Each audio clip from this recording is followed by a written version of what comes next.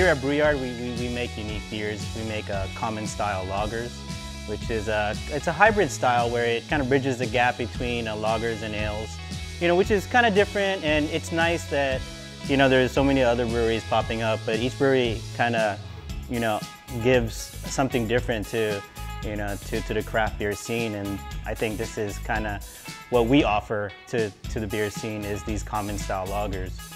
We took that one style, the California Common, and we basically just created an entire category of them that range all the way from light and easy blondes to smoked Irish reds to I like IPA style versions of it and black versions of it. So we kind of have a little bit of everything for everyone.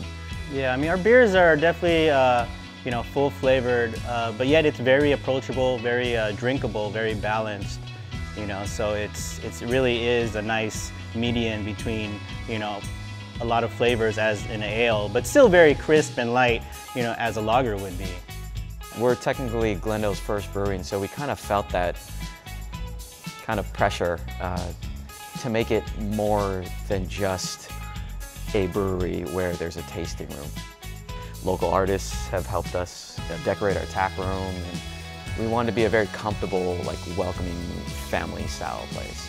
And because we don't have a kitchen, we do incorporate local food trucks and just local businesses that deliver here to the tap room. And it just gives people an option, or you could bring in your own food from home as well. We are definitely hard to find, so if you don't know by now, we're underneath the Western Avenue Bridge in the very back of this driveway.